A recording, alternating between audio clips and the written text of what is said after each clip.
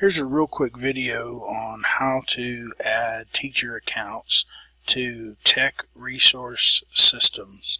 I will send you the link and your username and password if you need access to this system. Right now I think we're just going to let Savannah handle it at the instructional services level, so that we don't have too many people creating accounts. And then once Savannah goes through and deletes a bunch of accounts from teachers who are no longer here, maybe that's something that will spread out to each one of the paras at the library.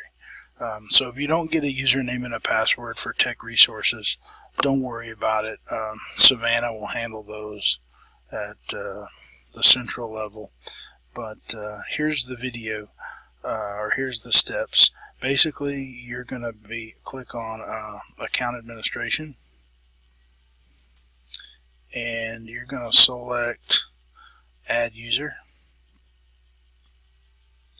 and it's just a matter of putting in their first name, their last name, an email address, and creating a password. We always use the password Wildcats.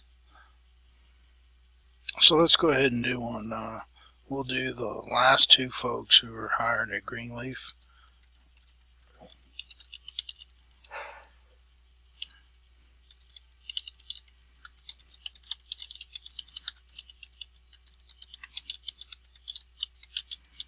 And so double check the email, make sure that's right.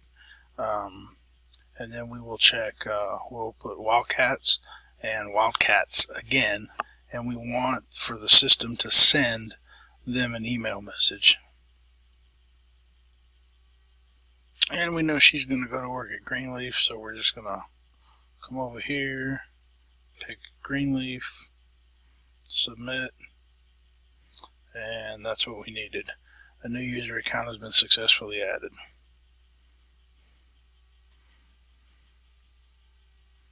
And it'll always ask you this, just click no. And now we're back to, we could add another one if we wanted to, simply by clicking add user.